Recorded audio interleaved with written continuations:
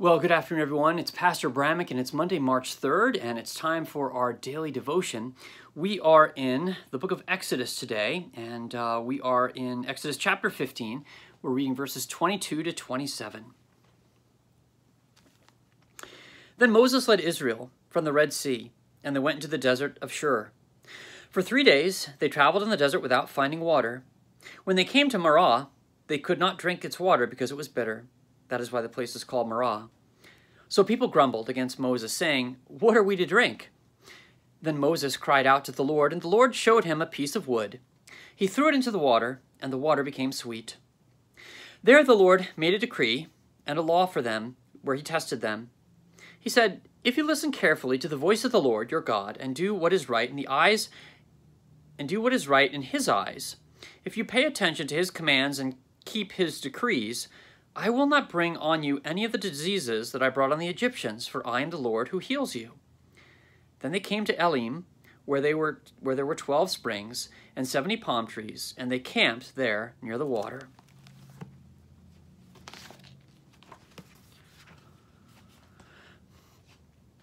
After Israel was baptized in the Red Sea and walked on dry land, the Egyptian army was drowned. Following this, the people of God sang the song of Moses, praising God for his deliverance. However, 3 days later, these same forgetful people were grumbling and crying for water in the wilderness. God heard Moses' prayer and showed him a wooden log. When Moses threw it into the bitter waters at Marah, they miraculously became sweet and drinkable again. God did not choose to have Moses speak to the water or place his staff in it. Instead, God told Moses to throw a wooden log into those bitter waters. Sometimes we remember God's provisions, promises, and forgiveness, but at other times we forget and grumble. If you feel like you are suffering and swallowing some bitter pills in life, do not become embittered by them. Rather, know that God works good through all of them so that you trust in him. He never leaves you, and he promises to sweeten your life through the wood of Christ's cross, which forgives all your sins and eases every pain and burden. All right, so the theme this week is on wood, and in the Exodus reading today, the waters at Marah were bitter, and God instructs Moses to throw a piece of wood into the waters to sweeten them. Now, in this case, the devotion author makes a point to say that he doesn't wave his hand or use his staff. I think that God used different things at different times rather than always use the same thing, so that people would not associate these sort of magical powers like Moses' staff. I mean, he could have used that to sweeten the waters, but God chose instead for him to use a piece of wood, a random piece of wood. Now, people did go on and associate supernatural things with these items anyway. As we know, the bronze serpent that was lifted up on a pole eventually had to be destroyed because people were looking at it in such a way. The same is true with the temple of God itself in Jerusalem, that Jeremiah had to prophesy against it because the people had made an idol of it. When they took the Ark of the Covenant into battle, thinking that it would bring them some kind of victory just because they had it, it's the same sort of mindset. And this also reminds me of the Transfiguration when Peter wants to build 3 shrines. And we know what would have happened with those 3 shrines had Peter done that they also would have become holy places, that people would go there, they would worship the dirt that the shrines were built on, saying that, oh, this is where Jesus was transfigured, and they would kiss the ground, and all of these things. People have a tendency to make idols and to associate God's power in objects rather than in the Word, that says, do this and this will happen. So, obviously that piece of wood was not kept. It was used and then it was discarded, or it was, placed somewhere. The staff of Moses, or rather, I believe it was Aaron. Anyway, these are things that were in the Ark of the Covenant for a while, but eventually they were either lost or, we're not sure what happened to them.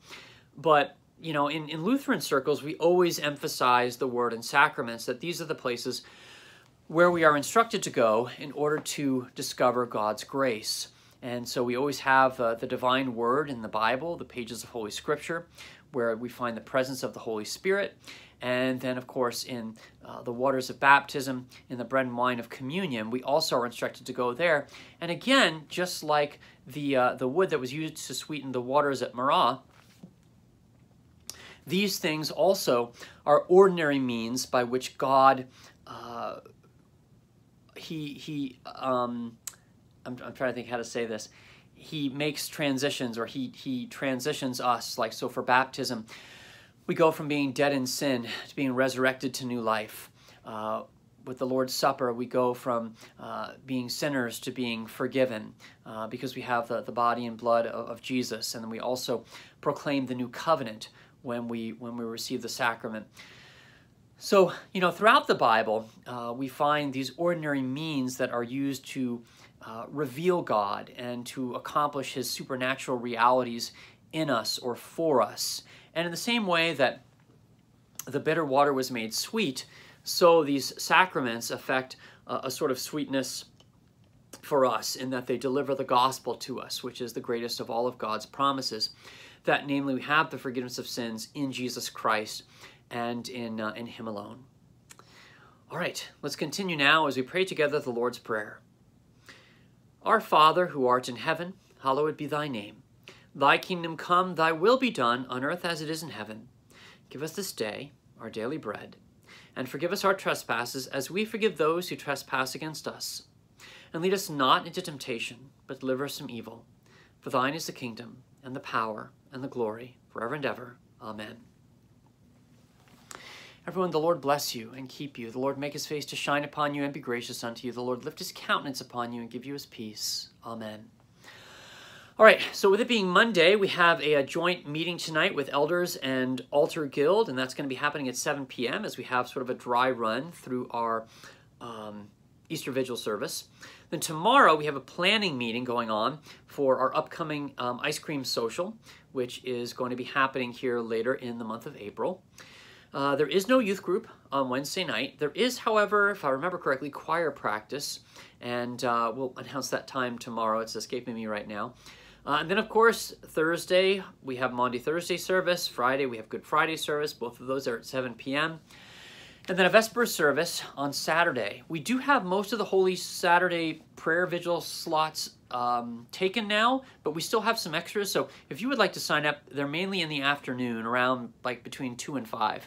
So if you'd like, you can email me and I can put your name down. And then, of course, the Easter Vigil will be happening Sunday morning at 7 with a late service at 10:30. We do have the breakfast at 8:15, likely a hymn sing after that, and then the egg hunt, I believe, is at 9:15. And who knows, we may sing some more hymns after that, depending on what we get done. So a lot going on here this week. Check out our email newsletter for all our latest happenings and events. Thank you for watching our daily devotions. Elizabeth and I will be here tomorrow for our joint devotion. God bless this the rest of your Monday.